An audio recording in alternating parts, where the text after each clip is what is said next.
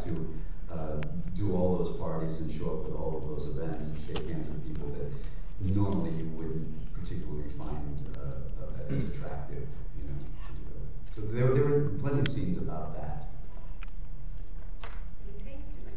Question for Mr. Clooney. Do all your films treat the audience as adults? So I'm wondering how frustrating it can be when you're putting sometimes a political message across that people in our industry are obsessed with who's on the red carpet on your arm. Well, you know, I understand both worlds. I grew up around it all. I understand it. I'm interested in making films that ask questions and don't particularly provide answers. And because I grew up in that era of filmmaking, which took place when there were a tremendous amount of things going on in the country. There was, you know, in the 60s and 70s, you had everything. You had the civil rights movement, the anti-war movement, the women's rights movement, the drug counterculture, and those were reflected later in film.